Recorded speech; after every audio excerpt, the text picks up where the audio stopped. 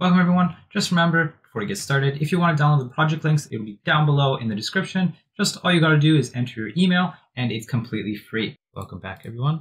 In this video, we're going to continue our animation tree and try to get our player to actually animate through our tree and through code. So let's get started and hop right into the animation tree.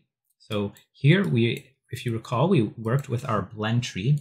Now we're going to create an idle animation. So let's rename that to idle. We'll create another blend tree. We'll create a few actually. One will be for attack. One will be for walk. And one will be for death, which we didn't actually do. So we'll have to do that at some point as well. Okay, so let's do idle, attack, and walk though. We can line these up, maybe not perfectly, but good enough. And now we can transition between all of these back and forth. Oops. Like so. And essentially we'll load them in a minute, but in each of these new transitions, we have to make sure we click them, go to advanced, and turn off the auto. We'll do that for all of them except for the attack to idle. So let's do that to all of them to make sure that we don't automatically transition out of that animation. Now for the attack, we will automatically transition, but only for the switch mode at end. Now what that means is it will play the attack animation, and once that one attack animation is finished, it will go back to the idle.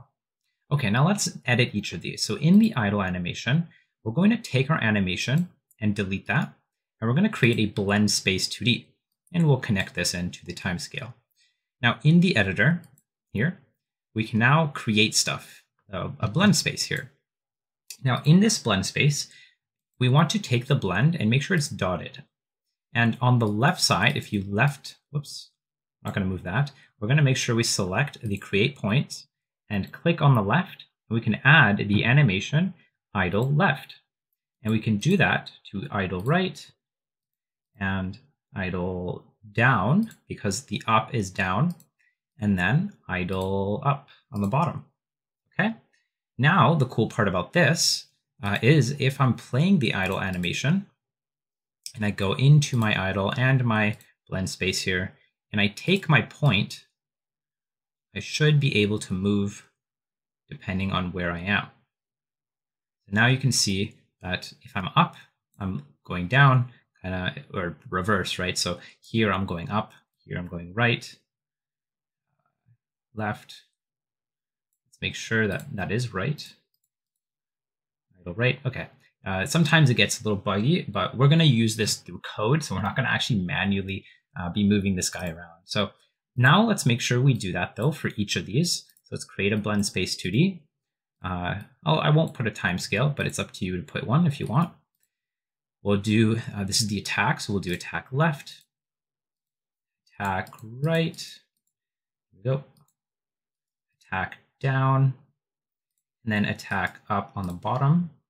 And let's make sure that we click the blend dotted line. Let's go back to the root, do the same thing for the walk, connect these, open editor, walk left, walk right, and then walk down, or walk up over here on the bottom, and then walk down on the top. Make sure we select that. And let's make sure I selected all the right ones. Yeah, walk up is down. Okay. Now we have these transitions. We'll worry about death later, but for now, let's take a look at our code and see if we can, we'll get this moving along a little bit. Okay, so the first thing we'll do is we'll get access to our animation tree. And we can do that by saying onReady variable animtree. We'll say animtree like so, and we can get node animation tree. Okay. Now, using our animation tree, we want something called parameters playback, and we want the blend position. Now, okay, to move to an animation, it's actually not that hard. All we need to do is say animtree dot get parameters / playback, and then dot travel to the name of whatever we have. So idle, for example. So now, essentially what encode it will do is take wherever we are and then travel to idle, right? So let's turn this off and make sure this works. So if I hit play, you can see that I play the idle animation. Now, if I change this to walk, you can see that it will now play the walk animation. Now, the advantage of this is that now I can actually set the parameters as well with the input vector. So, okay, we want to tighten this all up a little bit because this code is cool, but it's not very nice. So what we'll do is we're going to take our input vector, and instead of doing it this way, what we'll do is we'll take this vector2, put it here, and just delete this. And then we'll go over here, bracket, and put a comma over here. So now we're creating a vector2 with these two inputs. You can see it like so. So that way we have it all in one line. Let me zoom out a little bit. And what we'll do now is just put the input vector times delta. Okay, now we'll duplicate this AnimationTree. And instead of get, we're going to say set. And instead of the playback, we're going to say idle slash, okay, let's find what it is, because what we do is we go into the idle and then we go into the blend space. So I think we just say blend position. So we might have to try this together. So then we can pass through the input vector as well. And we don't need this travel. We just say parameters blend position with the input vector. Okay, now let's do the idle, travel to the idle, and let's see if this works. Okay, so it's not working, meaning we're not accessing properly. So I think we might be able to double check here and say idle slash blend space 2D. And now, nope, it's not working. So let me just double check how to do this and I'll be right back. Unless that is how, okay, never mind. That is, I believe, how we do it. So idle slash blend space, blend space. Now it's not working perfectly. And that's because the input vector actually resets every time. And we're going to add more to this to make sure that it actually works properly. So, okay, let's make sure though that our animation idle tree is working properly. Reset this. And I want to make sure that each of these are playing the correct animation. So idle down, idle up, and idle right. Okay. All right. Now what we can do in code is we're going to check for the input vector first before traveling anywhere. So we're going to say if input vector is equal to vector2 dot 0, then what we'll do is we'll travel to the idle because that means we're standing still. Otherwise, that most likely means we're moving. So if we are moving, we will travel to the walk. Now in the else here, this is where we will set the input vector. Why? Because if this is 0, I don't want to be setting it when it's 0. That doesn't make sense. So I'm going to set it when I'm moving. So I'm going to duplicate this 3 times and change these to attack and walk. So now we have idle, attack, and walk. All right, let's hit play. And now when I move around, you can see that it's working somewhat properly. We do have one little bug there. So up in every direction works except for the right. So that most likely means in one of these, I must have done something wrong. So let's make sure that we do this correctly. Okay, so I found my issue. My issue was in the animation player. I didn't change this to idle right. That's why.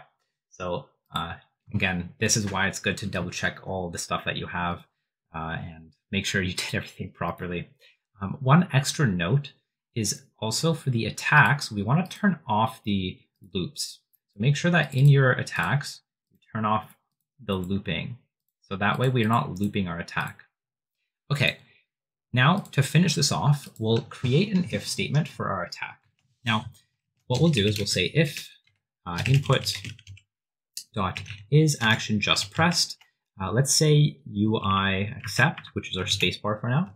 And then we can say we'll just copy paste it so it's a little faster. So we'll say attack, like so. But this might not work actually. So let's test it and see if it works. Okay, I'm clicking space and attack whatever, and it's not working. Why? Well, what's happening is that it is traveling to attack, but it's traveling right away back to idle because the input vector is 0. So what a workaround is we can create a variable called attacking is true, and we can say attacking is equal to true, or I guess we would want to set this to false by default. And now what we can do is in here we can all of this actually we can say if attacking is false, then we'll be able to move and do all this stuff. So now we put all of this inside of this if statement of if attacking is false. Now we want to set attacking to false when this animation is done. So to do that, we can go to our animation tree, go to node, and go to animation finished, go to player, connect it, and say attacking is equal to false. However, there's an issue with this. That issue is that it might not attack or check for the attack animation. And this is easy. What we can do to fix this is say if attack in anim name, then we can set attacking to false, because that means we just finished the attack animation. And now if I hit play and I attack, you can see that I am attacking on the proper direction now. So I'm attacking down, right, etc. Okay, that is pretty much it for this video. We have set up most of the animation tree. We've even set up our attack.